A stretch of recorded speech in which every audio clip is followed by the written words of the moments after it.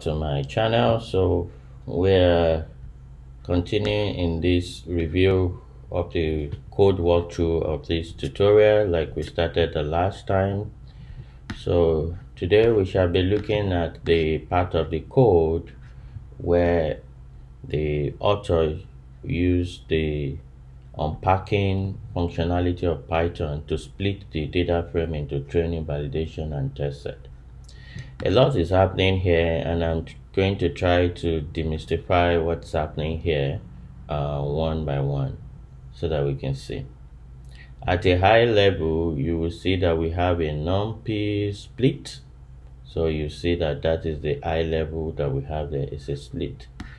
So if we check the documentation of numpy, we know that what that split is doing is that it takes in an array represented by ARY, and it's going to split it into multiple sub arrays, okay, as a view into this.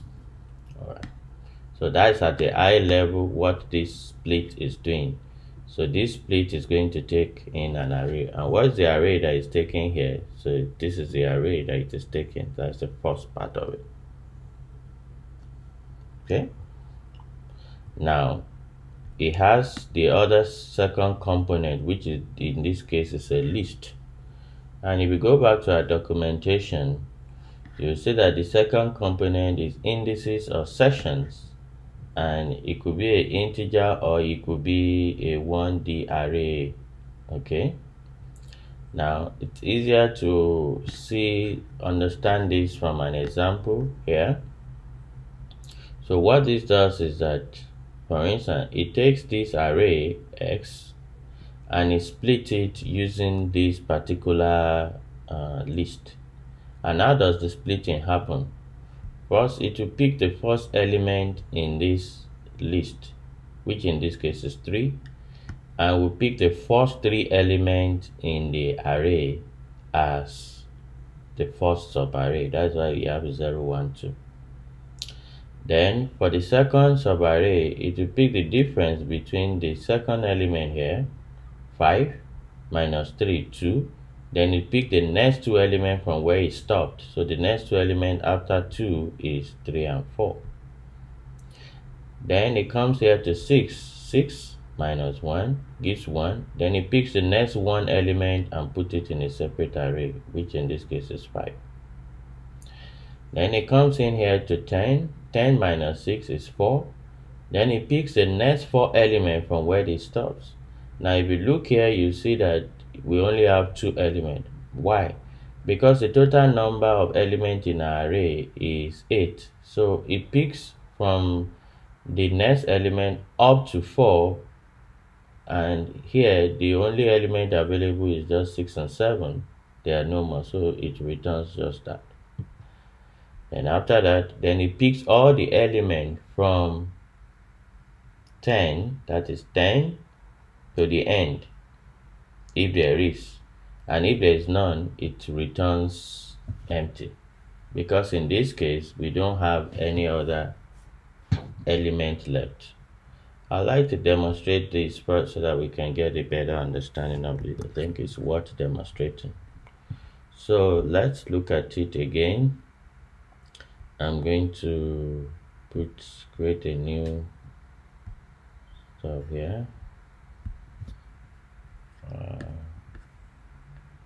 Let me insert a code cell there, and I want us to see this in action. So let's run everything. Let's run all. Now, so what we see, I'm going to do a little bit modification on this so that we can see it. So I'm going to take this one to be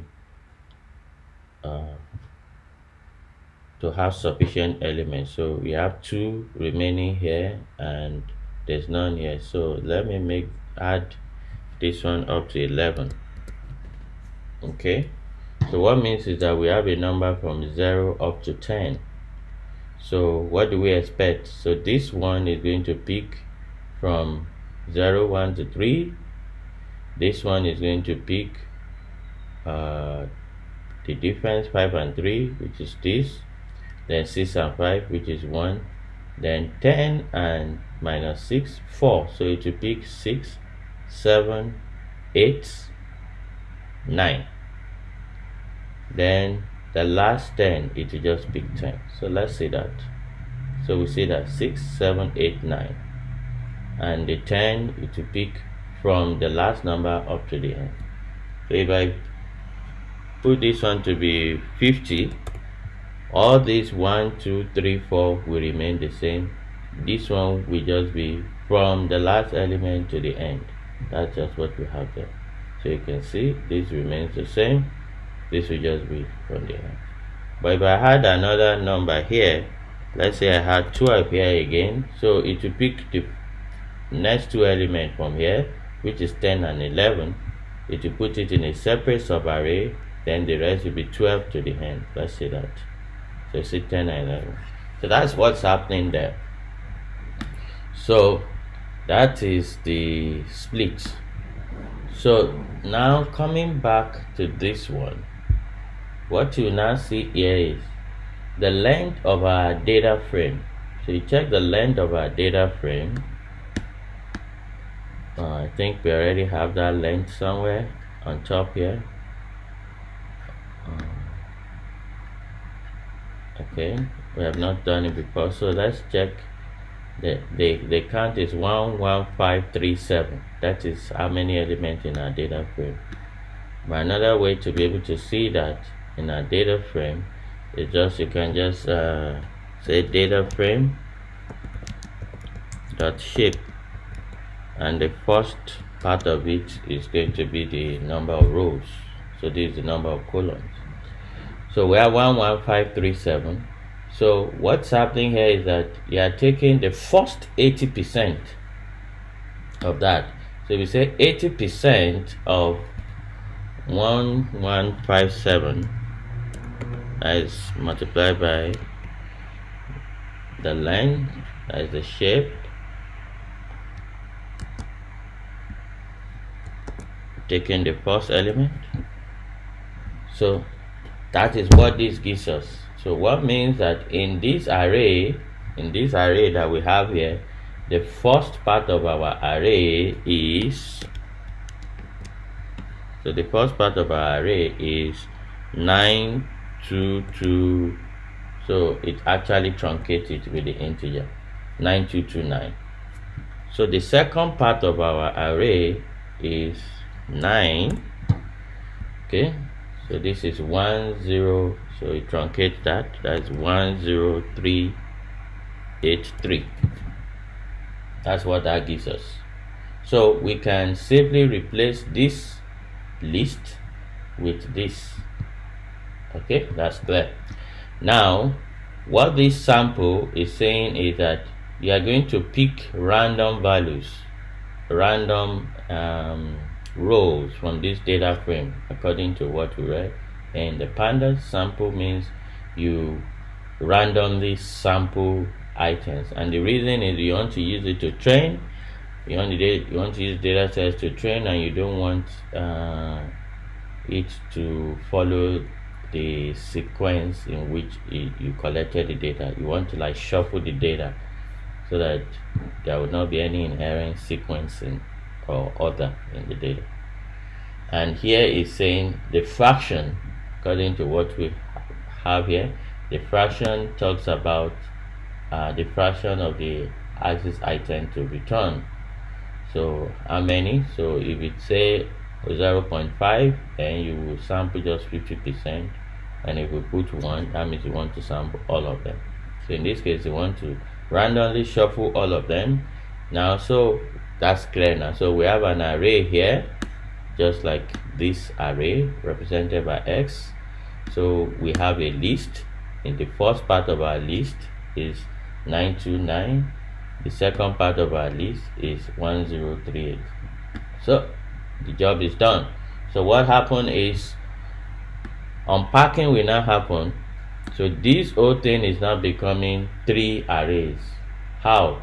The first array will be from 0 up to 929, just like the first array here is from 0 up to 3.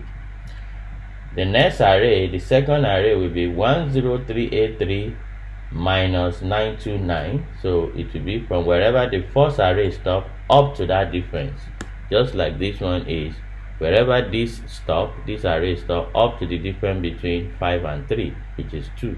So you pick additional difference, the number of elements based on that difference. Then the last will be from 10383 up to the end, just like this one is from 12 up to the end. So that gives us 3 arrays. So here we have like 1, 2, 3, 4, 5, 6.